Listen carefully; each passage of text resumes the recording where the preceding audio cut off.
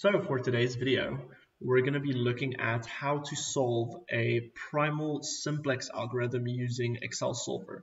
So for a lot of these linear programming problems, there isn't much content out there, especially not on Excel. So I had to figure it all out by myself, and I spent a lot of time doing that. And if someone just made a video on Excel, I would have gotten it much quicker.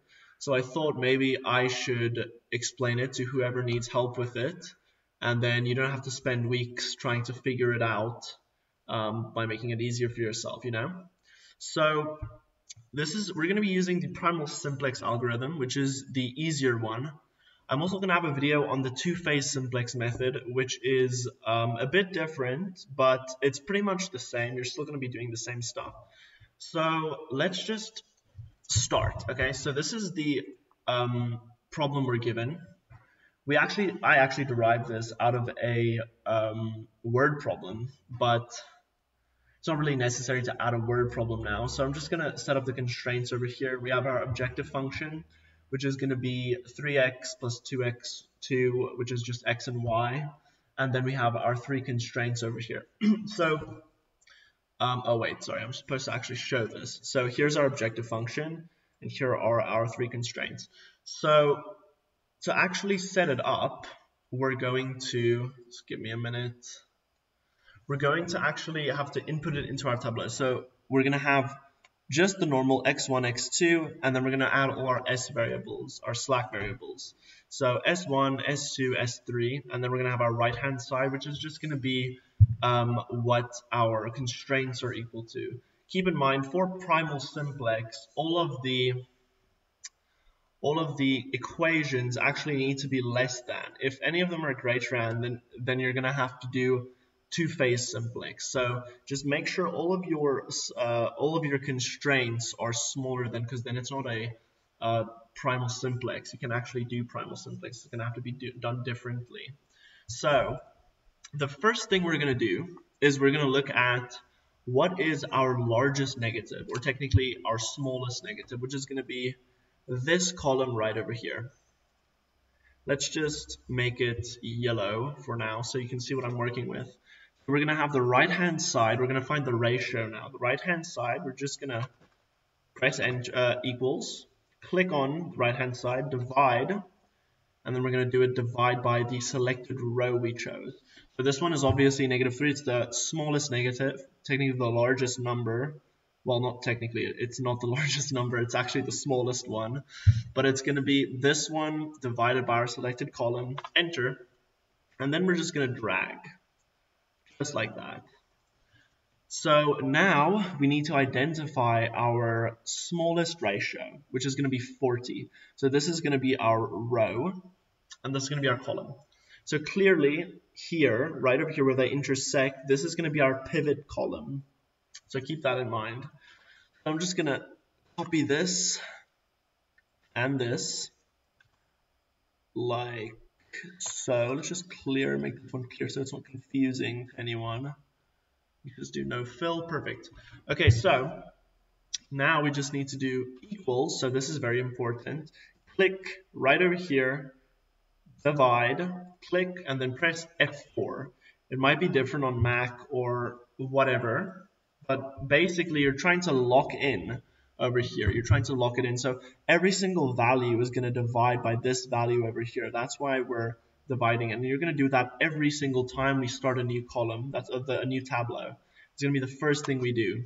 So this is going to be our pivot column over here. Click, drag till the RHS. Don't drag to the ratio, because it's not actually necessary. And not only that, you're going to have to divide the ratio again. So don't drag it all the way to the ratio. So now we're going to do another one. So it's going to be equals, click, minus, click, F4, multiplied by this one. Perfect. So every single row over here. Enter, drag. And now we're just going to do that again for every single other thing. It's quite a tedious process, but this is the fastest way to do it. So click, drag. We're going to do equals, this one up here, so the row we're dealing with, minus same number, F4, so locking it in, multiplied by the pivot. Bam, enter. You're going to do this many times, many times. So now we're going to look for our smallest negative again. So the only negative we have is this one.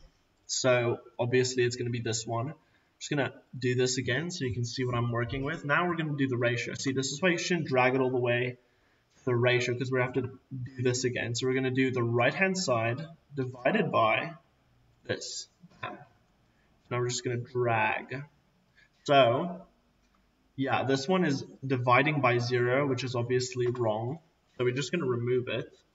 Now we're looking for our smallest ratio again, which is going to be 20. Click. There we go. Now let's copy again. Just like this. Perfect. Let me just clear over here. All right, so this is going to be our pivot column once again. So click, right, we just need to align these two. Okay, click, then it's going to be divide, click, F4, locking it in. Oh, F4, bam. There we go. So drag, drag. Perfect. Now we do it again. Click, minus, click, F4, multiplied by our pivot. Bam. Perfect, perfect. We can already see that there is another negative over here. So this is going to be the selected row we're going to be doing again. So click, F4, multiplied, 1, bam. Oh. Okay, perfect, perfect. Just drag, this one's a bit stubborn, it looks like. Click, minus, F4, multiplied. You'll actually start getting pretty quick at this when you've done it as many times as I have. Not that I'm necessarily being very quick right now. But okay, anyway, so here we have our negative column again. Just want to click here, yellow. So this is going to be our only negative. So if there was another one that was maybe a bit larger, like -3, for example, we'd be using that one, but this is the only one. So just ratio again. This right-hand side divided by the selected column. This is going to give us a negative number, which is not going to work. We don't actually work with negative numbers unless it's a -0, but that's a whole different story. But anyway, in general, or anytime, you never work with negatives. You can only select ratios that are positive. So if you, for example, get only negatives in your ratio, that means you've done something wrong. You should redo your Tableau again, and then just methodically look through all of the steps you've done so far. So copy, paste, copy. Oh, I'm already out of breath. Very tedious work. No fill. And then we're just going to look at our pivot column again. So it's going to be equals this divided by this, F4, enter. Perfect. So drag and drag. Perfect. Equals this minus this, F4, multiplied, pivot, column, drag, drag. And here comes the one we've been waiting for.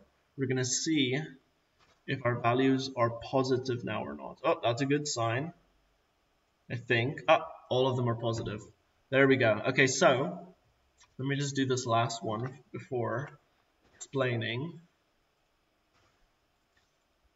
It's going to be drag, drag. Perfect. So this means that there are no negatives anymore, which means we have reached our optimal solution, which is great. So now all we need to do is we need to check for basic and non-basic variables. So unless you don't know, in case you don't know, basic variables are we going to look, let's look at x1 for example. This is a basic variable because there are zeros and ones. X2 is also a basic variable because there are zeros and ones. So this one, for example, is not basic because there are ones, but there aren't any zeros, and there are negative ones as well, so it doesn't count. This one, however, is also a non-basic variable, so it doesn't matter. 1, 2, 1, negative 1. So it's not 1, 0, 1, 0. If there is a negative 1 or a 2 or a 5 or whatever, it doesn't matter. It's not going to be basic. This one is basic, 0, 0, 1, 0. It doesn't matter what the order is. It just matters if they're not ones or zeros, it's not basic. So this 180 over here is going to be the optimal solution. So it's going to be the answer. So let's pull up this over here. So our answer is going to be, so our max z is equal to 3. Now let's check. Our x1 is a basic variable, which means it's going to correspond to the values we got over here. So this is going to be 0, 0, 1, which means it corresponds to this value over here. Oh, whoops. This value right over here, 20. So let's actually test our answer over here to see if it equates to 180. So it's going to be 20, right? So it's going to be plus, which is this one over here. So this is going to be our thing over here. So it's going to be then 2 multiplied by, let's see what the other one is. Our x2 is also basic, which means it corresponds to this value over here. Why do I keep doing that? This value right over here. So it's going to be 60. So let's actually put it into our calculator, even though you can just do it in your head. But just for safety's sake, 3 multiplied by 20, which is 60, plus 2 multiplied by 60, which is 120. That's going to give us 180. So it corresponds to this value over here. So our S3 variable over here, which is our slack variable, corresponds to this value right over here, which means our S3 is equal to 20. So that is pretty much it for solving Primal Simplex or any type of this related question in Excel. It's pretty tedious work, especially when you get a lot of constraints. They can get very large, and then you have to do so many of those damn equals, minus, multiplies. It's very annoying.